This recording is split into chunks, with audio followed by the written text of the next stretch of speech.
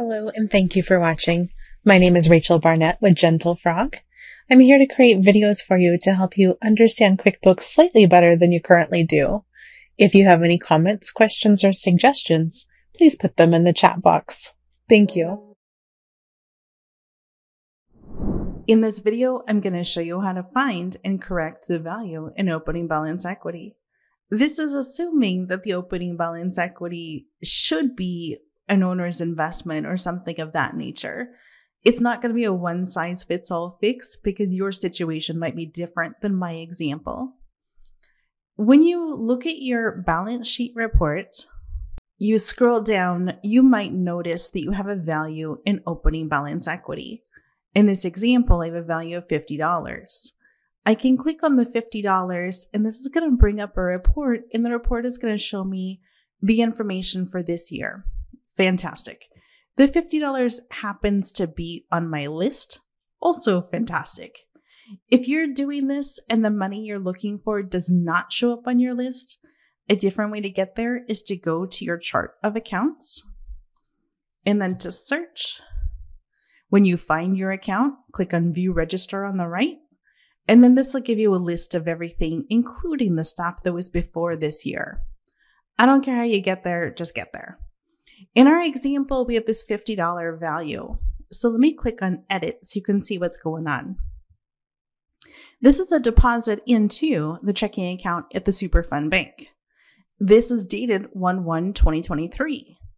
When I scoot down, I can see add funds to this deposit, opening balance equity. And for you, you're going to see something in the memo or the description. It's going to say opening balance entered automatically by QuickBooks.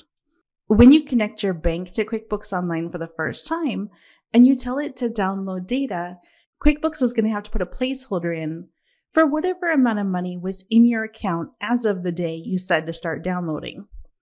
So in my make-believe example, we started downloading on January 1st. On January 1st, we had a value of $50.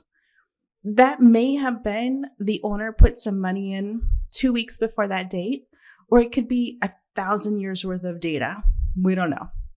So let's make believe that this was money that the owner had put into the bank account, and they had done it sometime in 2022, and the bank had been dormant.